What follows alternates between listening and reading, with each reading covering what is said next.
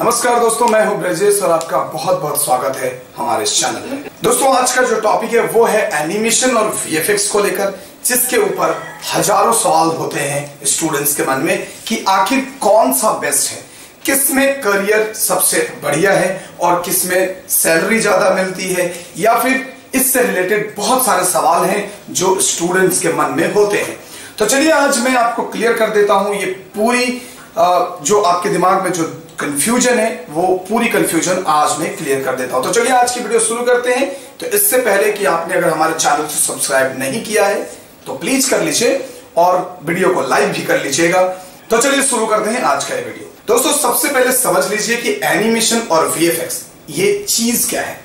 तो friends, animation जो है, एनिमेशन में हम किसी भी कैरेक्टर का 3D रूपांतरण करके, यानी कि 3D में किसी भी चीज को बनाकर हम उसे एनिमेट कर सकते हैं। सपोज मान लो, अगर मैं कुछ फिल्म का नाम बताऊं, जैसे सपोज आप मान लीजिए लाइफ ऑफ पाई। तो लाइफ ऑफ पाई के अंदर मैंने देखा था, जो बाघ आपने देखा था, उसका जो एनिमेशन है वो हो गया, उसको 3D में बनाकर उसको एनिमेट किया गया था। अगर मैं आपको बात करूं नार्निया की, जो आप लोगों ने सभी ने देखा होगा, तो नार्निया में जो शेर था उससे भी 3D में बनाकर उसे एनिमेट किया गया था, जिससे वो शेर फिल्म के अंदर बोल रहा था। अभी ये हो गया एनिमेशन का पार्ट, कि एनिमेशन में अगर आप एनिमेशन की और बात करें तो जितने सारे कार्टून्स आप देखते हो, जो भी कार्टून्स, जो भी एनिमेटेड सीरीज देखते हैं, लाइक छोटा भीम, डोरेमोन्स, तो ये सारे जो कार्टून्स हैं ये सारे के सारे एनिमेटेड होते हैं और इसे आप आसानी से देख सकते हो। तो इसमें चाहे कुत्ता हो या बिल्ली हो या कोई जानवर हो, सभी बात कर सकते हैं। तो ये पॉसिबल होता है एनिमेशन के जरिए। अब मैं आपको बता देता हूं कि वीएफएक्स क्या होता है। तो वीएफएक्स का जो फुल फॉर्म है वो होता है विजुअल इफेक्ट्स, यानी कि आप जो फिल्मों में जितने सारे इफेक्ट्स देखते हैं, लाइक ब्लास्ट होना किसी चीज का, कहीं आग लगना, या फिर आप देखते हो कि कोई बिल्डिंग टूट के गिर रहा है। सपोज आप अगर मान लो, अगर आप फास्ट एंड फ्यूरियस की बात करते हो और उसमें आपने देखा होगा कि एक बिल्डिंग से कार जंप कर जाता है, तो ये सारी जो चीजें होती है ये विजुअल इफेक्ट्स के जरिए बनाई जाती हैं। अगर आप रिसेंट अभी आप बाहुबली की अगर बात करो, तो बाहुबली में बहुत सारी चीज थे जिससे विजुअल इफेक्ट्स किया गया था, जिसकी वजह से आप उस सीन को आसानी से पर्दे पे देख सकते हो।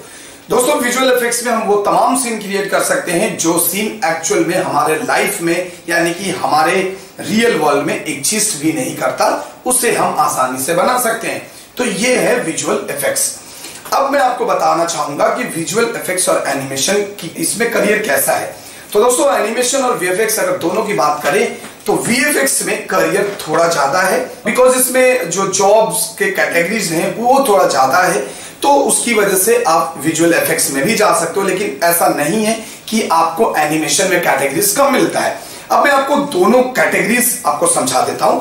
जैसे सपोज अगर आप एनिमेशन फील्ड में जाना चाहते हैं तो आपको वहां पे 2 से 3 सॉफ्टवेयर सीखने पड़ते हैं। जनरली 2 से 3 सॉफ्टवेयर सीखना पड़ता है और आप एनिमेशन फील्ड में जा सकते हो, जिसमें सबसे इंपॉर्टेंट जो सॉफ्टवेयर है वो है माया, जिसे सीखने के बाद आप आसानी से एनिमेशन की दुनिया में अपना कदम रख सकते हैं। इसमें आपको कुछ जॉब कैटेगरीज होते हैं, जैसे modelling, texturing, lighting, rigging, animation. तो ये सारे कैटेगरीज होते हैं जिसके अंदर आप अपना जॉब स्टार्ट कर सकते हैं, अपना करियर स्टार्ट कर सकते हैं। वहीं अगर मैं वीएफएक्स की बात करूं तो वीएफएक्स में तकरीबन 20 से 22 सॉफ्टवेयर होते हैं जिसे आप सीख सकते हो, और इसमें आपको उसी तरीके से जो जॉब होंगे उसके भी ऑफर्स आपको आएंगे। जैसे आपको रोटो आर्टिस्ट, ट्रैकिंग आर्टिस्ट के हिसाब से आप काम कर सकते हो, match move artist, clean up artist, paint artist, ठीक है, और उसके बाद आप एफएक्स आर्टिस्ट। तो ये बहुत सारी चीजें होती हैं जिसमें आप आसानी से काम कर सकते हो, अपना करियर स्टार्ट कर सकते हैं। लेकिन मैं आपको एक बात और बताना चाहूंगा कि वीएफएक्स और एनिमेशन ये दोनों अलग नहीं होता है। आपको अगर ये दोनों एक दूसरे से कनेक्टेड होते हैं, जैसे कोई भी वीएफएक्स की फिल्म देख लो, उसमें भी एनिमेशन का होना बहुत जरूरी होता है, बहुत जगह होता है। अगर मैं आपको एक मूवी का एग्जांपल देना चाहूंगा, फैन के एक सीन में, फैन जो मूवी आपने देखा था उसके एक सीन में शाहरुख खान जब बिल्डिंग से नीचे गिरता है ना, वहां पे शाहरुख खान का जो आधा से नीचे का पोर्शन होता है, यानी कि इससे नीचे का जो पोर्शन होते हैं पैर वाले पोर्शन, वो 3D में बनाए गए थे और उसका एनिमेटेड वर्जन वहां पे डाला गया था, जो आपको देख के पता भी नहीं चलेगा। तो ये दोनों चीज एक दूसरे के साथ काम करते हैं और एक साथ ही काम करते हैं।